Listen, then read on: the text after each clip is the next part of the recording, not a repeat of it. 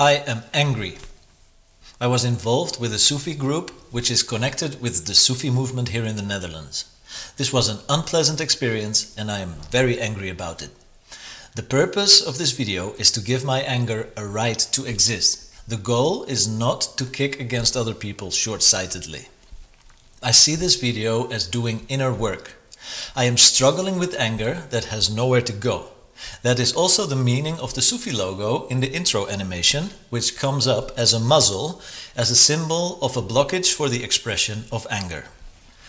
That is why I create this video, to talk about what is going on inside of me, about my perceptions and my feelings. In my past, I suppressed my anger a lot, and I'm done with that.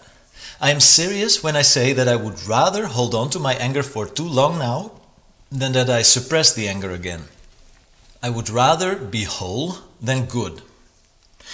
I will, however, discuss what it is that I am angry about, but not to point my finger at other people short-sightedly or to shift blame on them so that I do not have to look at myself.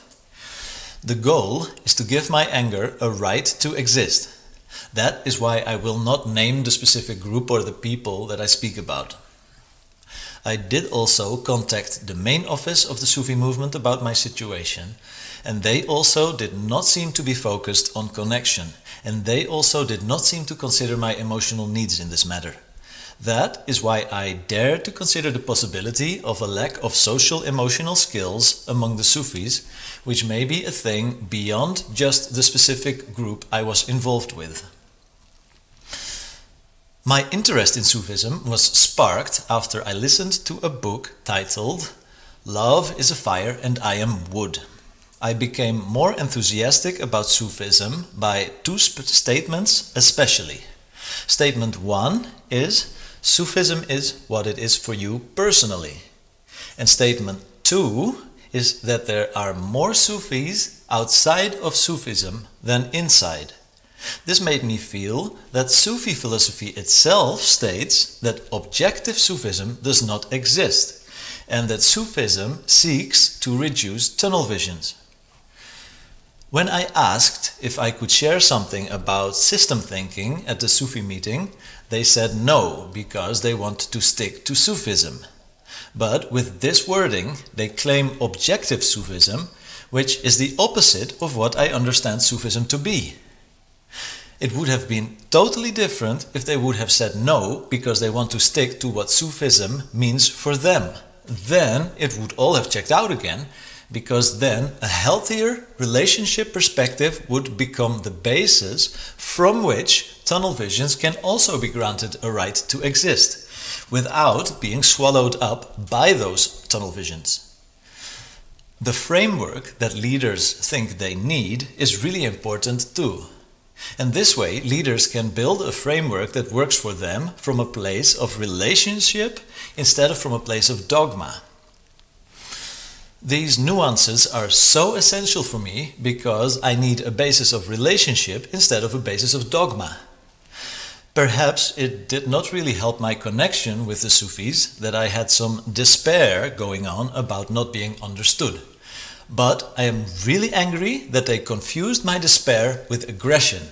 I was not aggressive at all when I communicated about objective Sufism versus subjective Sufism. The realization that the Sufis are building a very stuffy and a very small holy house with very narrow tunnel vision made me feel like they committed high treason. How I understand Sufism to be is so beautiful, and it has such a transformative potential, and that is why it feels like the Sufis are destroying Sufism, like with a vengeance. I am super convinced that it destroys the world when people are swallowed up by tunnel visions. I greatly widened my philosophical horizon compared to how I used to be. I am convinced that my way of systems thinking can create a lot of breathing room, and that I can help people get to a point from where we can start searching together how we can reduce our tunnel visions. It is just that with my current philosophical framework, I do not fit into any group anymore. I so much want to belong somewhere, but I cannot go along with the church anymore, not with the Sant Mat movement, and not even with the meditation groups of Eckhart Tolle fans. I put my last hope into Sufism, and now that proves to be a dud for me as well. I think that, compared to all the groups I was involved with, I never ever experienced such a hard, solid wall put up against me as with the Sufis, when I tried to connect with them about what was going on inside of me. They do not want to connect at all. They do not even want to try to understand me. Superficially, the Sufis seem very inclusive, considering how they seem to want to honor old spiritual traditions. But they do not want a relationship with people that think differently at all. So I say that the Sufis are very exclusive and they do not seek to widen their spirituality at all. They just want to build their museum for the Inayat Khan guy that brought Sufism to Europe. And if that does not float your boat, then you should just go away. Because, here it comes, the path is not for everyone. That is what they say then. I understand that it can be difficult for any group if a newbie like me comes along from outside who thinks and speaks differently and even doubts if the entire focus of the group is healthy. But I am angry about their inability to have an open conversation with me because they are only able to explain their vision and how they think. What they did every time was explaining. Their explanation did not meet my emotional needs at all, which caused me to get angrier and angrier and angrier. They really lack social emotional skills in this regard. I literally said to them that I do not feel understood because they stuck to explaining all the time. The baffling response, and I'm not joking, was, "It is uncomfortable to not be understood. Please allow me to explain what I mean." And then the guy got back to explaining. It was utterly bizarre. And I shared something vulnerably about my inclination to want to kick down holy houses, but that I also have a caring side and that I also understand the need for holy houses. That is beautifully balanced. And I speak non-judgmentally about what is going on inside of me at the level of feelings, and I do not say anything about what I want to do at the level of behavior. When I requested a phone call with them, because my anger was only growing and growing, my phone call request was denied because they are not open to me kicking down holy houses. I believe he did not even understand what I mean when I speak about holy houses.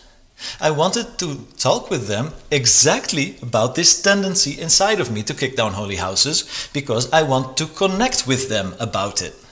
It is my intention to seek how we can celebrate each other more. Holy houses are exactly what gets in the way of that. But they can only interpret what I say at the level of behavior. They are unwilling to really listen to me at the level of feelings. The lady of the Central Sufi office answered my complaint with one single sentence. "Would you be willing to forgive us for being only human?" This feels like a super caustic forgiveness dogma, which also does not meet me where I am. It does not meet my needs. If I would have been able to let things go, then I would have done so. What she was asking from me here is a very high level of consciousness, which she herself does not grasp yet. If she would have been there herself, then she would have been able to attune to me. So actually, what she is asking from me is to make my difficult feelings go away so that she does not have to deal with it. I can only interpret it as that she is asking me to commit spiritual bypassing. Before we can let things go, we have to let in. I am still at the stage of coming in contact with my anger. That is why the dogma of having to get to the pain behind the anger is not helpful for me, because I am not there in my processes. And needing to feel that others want to search with me is quite different than one-sidedly making other people responsible for what is going on inside of me. It takes relationship to heal wounds of relationship, and that requires other people. Sometimes it takes an entire community to be able to hold the intensity that healing requires. Together. So, also from the Central Sufi office, I feel this Stonewall because I do not feel a focus on relationship. It would have been much more helpful if she had asked me what I feel would help me. And I do not even see how anyone in this situation did anything wrong that has to be forgiven. In everything, I seek rather to reduce thinking in terms of right and wrong, good and bad. For me, it is much more helpful to see forgiveness as a result of relationship rather than as a condition for relationship. I get angry when I get the impression that people think that they do something wrong, or when they think that I attack them. No, I get upset when I do not feel a focus on relationship which transcends good and bad.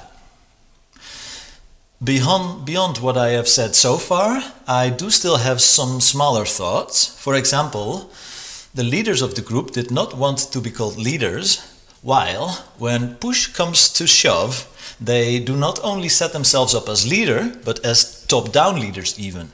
When push comes to shove, they will tell people very clearly how things are done. To genuinely dismantle leadership, a deeper inner work is needed, which enables leaderless leadership by standing next to people. It is really not a matter of simply toggling a conceptual switch.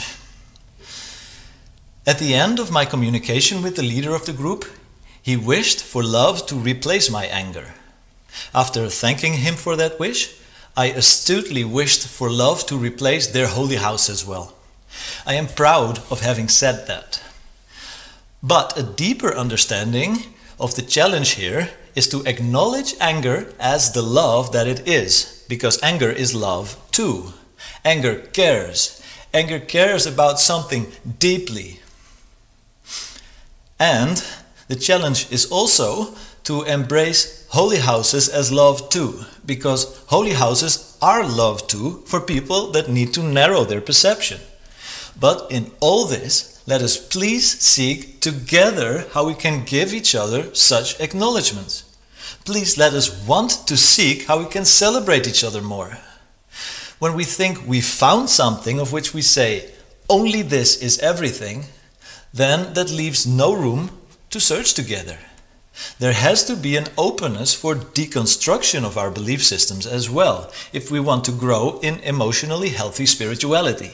We do not only need centering practices, but we also need decentering practices to grow in our ability to relate with people that think differently. Getting stuck on owning our findings get in the way of searching together. And that is why I am angry with the Sufis. They do not want together, and they do not want to search. I have an idea that may be good for any spiritual group, and not only the Sufis. And that idea is to work together with social workers or therapists. I feel that social workers are like the heroes of society today. My wife is such a hero. Perhaps such social workers can also help spiritual leaders navigate tensions with neurodivergent people like me. And perhaps they can even participate in difficult conversations.